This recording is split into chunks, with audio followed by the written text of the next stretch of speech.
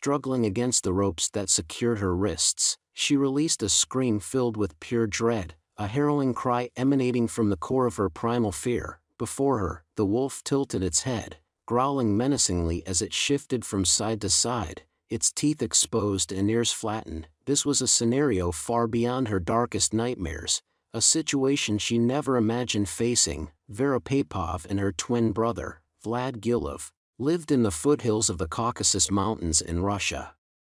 From a young age, Vera was enthralled by wolves, leading both siblings into a life dedicated to the conservation and research of these captivating animals. Vera's enthusiasm for close encounters with these majestic creatures also inspired Vlad to pursue this path. With her following her graduation, after the fall of the Soviet Union, their father used his connections to build a substantial fortune. Upon his death, he left behind enough wealth to sustain several generations. Despite this, the twins were not swayed by the allure of a lavish lifestyle, choosing instead to follow their passion for wildlife conservation. Their lives changed dramatically when Vera, just shy of her 25th birthday, fell deeply in love with Boris Mogilevic, a man with a reputation for being untamed. Vlad was skeptical about Boris from the start, advising Vera of his ties to the Russian mob. Ignoring her brother's warnings, Vera remained committed to Boris.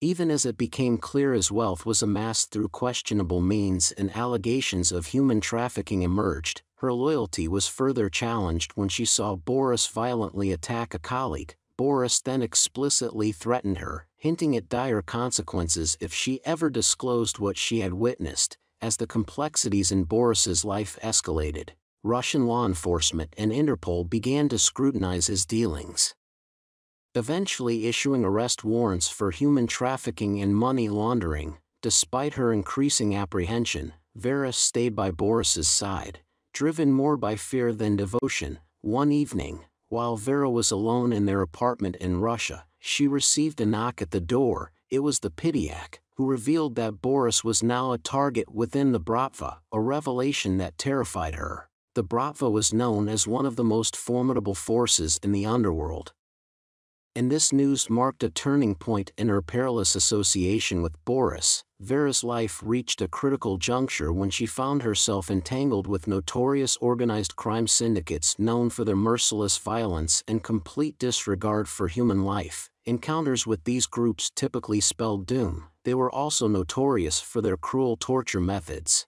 using each act of violence to instill terror and serve as a stark warning against betrayal. A police officer warned Vera that her life was in grave danger as they were close to capturing Boris, a crime boss who would surely suspect her role in his apprehension, prompting him or his associates to seek revenge. With no other options, Vera decided to cooperate with the authorities in exchange for a new identity. The trial was an excruciating experience. Boris's hostile stare and threatening gestures during her testimony made clear the relentless vendetta the Bratva crime group held against her. Ultimately, Boris was sentenced to 20 years in prison. Now under a new identity and with the help of Vlad, Vera used their inheritance to move to a remote part of Russia, fulfilling her dream of studying wild wolves. The siblings bought a large tract of wilderness in the foothills of the Caucasus Mountains from the Russian government and established a leading wolf sanctuary and conservation area. Despite the area's remote location minimizing human-wolf conflicts and reducing poaching incidents, the ancient myths and traditional hostility towards wolves in Russia still posed occasional threats. However, such incidents were infrequent and did little harm to their conservation efforts. Allowing for a relatively peaceful coexistence, their lives took another significant turn following a poaching incident in their sanctuary. In the snowy silence, the twins one night heard howls from two different wolf packs, followed by the sound of gunshots, a rare and alarming event. The next morning, Vera and Vlad quickly put on their snowshoes and set out to check on the wolf packs and investigate the poaching activity. The hike was arduous, the cold air biting, and their breath visible in little clouds as they moved. Both deeply committed to their cause, Vera and her twin felt a powerful bond with the wilderness they had pledged to safeguard. Living out the dream they had always imagined, They found themselves about 2 hours from their cabin when Vera spotted a dead wolf. A blood trail leading to the animal suggested it had been injured before succumbing to its fate alone. Vlad, clearly disturbed, commented, "This isn't just random violence.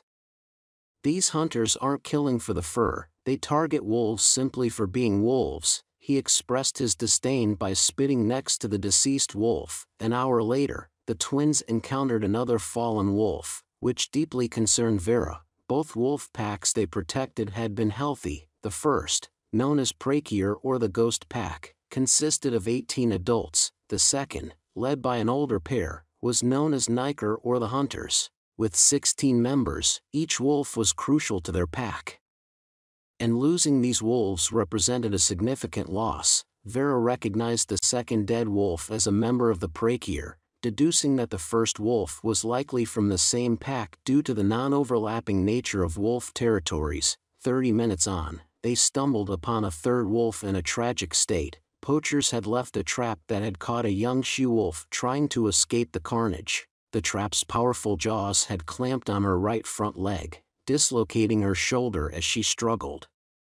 She was bleeding severely, and there was no hope for her. Upon noticing a cub, a young male about 3 months old, hiding behind a snow pile, Vera was administering euthanasia to the she-wolf. Fortunately, the cub could still be rescued. Vlad rummaged through his backpack and found a stick of dried fish, which he tossed to the cub. Initially, the cub recoiled but was soon enticed by the smell and grabbed the snack before retreating. Vlad tossed another piece, and this time, the cub stayed in view, seemingly asking for more. Eventually, they managed to coax the cub without much trouble. Vera placed the small wolf cub into her backpack, taking on the responsibility of caring for the orphan animal. She invested much of her time and effort into providing a nurturing environment for him. Despite its initial connection to its natural pack, the cub became increasingly attached and protective of Vera. As the cub grew into a mature wolf, even Vlad approached cautiously. The wolf seemed to appoint itself as Vera's guardian, particularly when she was around, causing Vlad to be more reserved in his actions. 2 years later, the wolf disappeared. Neither Vera nor Vlad felt particularly alarmed, attributing its departure to the loud noises from the previous night's festivities. They speculated that their pet, Ming, might have awakened some primal instinct in the wolf, leading it to return to the wilderness in its original pack. Raising the wolf had given both Vera and Vlad profound insights into wolf behavior, deeper than they had expected. They had never tried to domesticate the cub, rather, they allowed it to follow its natural instincts and find its own way in the world, which enabled it to display much of its innate behavior while living with them. Vera was drafting an academic paper on their experiences with the rescued wolf when Vlad entered the cabin, looking as pale as the snow outside, with veins throbbing at his temples and a look of dread on his face. "What's the matter?" Vera asked, recognizing the severity of Vlad's distress. "What is it?" Vlad simply shook his head, prompting Vera to press him for more information. Sensing that whatever was troubling Vlad was serious, she asked, "Is it poaching?" Although she doubted this was the cause, as it wouldn't have shaken Vlad so deeply, she poured him a glass of vodka to warm him and encourage him to talk. Eventually, he let out a sigh heavy with fear and revealed, "Boris is loose." "What do you mean, loose?" Vera asked, her disbelief evident. According to her calculations, Boris still had at least another 13 years before he could be eligible for release. "He escaped," Vlad stated. "Last night, I found a note in the mailbox in town from the police." A chill of paralysis swept over Vera. She had mostly avoided the wrath of the Bratva because Boris had implicated others during his trial, who were now more focused on seeking vengeance against him than her. But Boris was different. He would never forget her betrayal. His twisted motivations were unpredictable. A sense of revenge would drive him to relentlessly pursue her until either he perished, or she did. "He won't find us," Vlad assured her, pointing out that she had left nothing traceable under her old name and there was no way to find her here. Vera felt a weight in her heart as she responded, "Don't be so sure. He won't give up. It's only a matter of time." She knew that Boris would continue his search. Boris, caught in a tumult of emotions, had to focus on his own safety, which might distract him from her for a while. However, Boris was not one to think conventionally. His skewed perceptions of loyalty and betrayal made him unpredictable. Moreover, as a natural hunter, he would inevitably initiate a pursuit if he knew she was fleeing. Overwhelmed, Vera buried her face in her hands. Once she had fled, Boris's instinctive nature would compel him to follow. Life for the twins changed drastically overnight after hearing of Boris's escape, disrupting their peace. Gone were the days of carefree walks in the snowy wilderness, humming tunes carelessly. Now, they prepared themselves, heavily armed and vigilant as if on a battlefield. Vlad installed a sophisticated early warning system around the cabin to alert them to any approaching threats. He strategically placed multiple firearms within the cabin to ensure they were easily accessible from any point inside, and fortified the windows with shutters.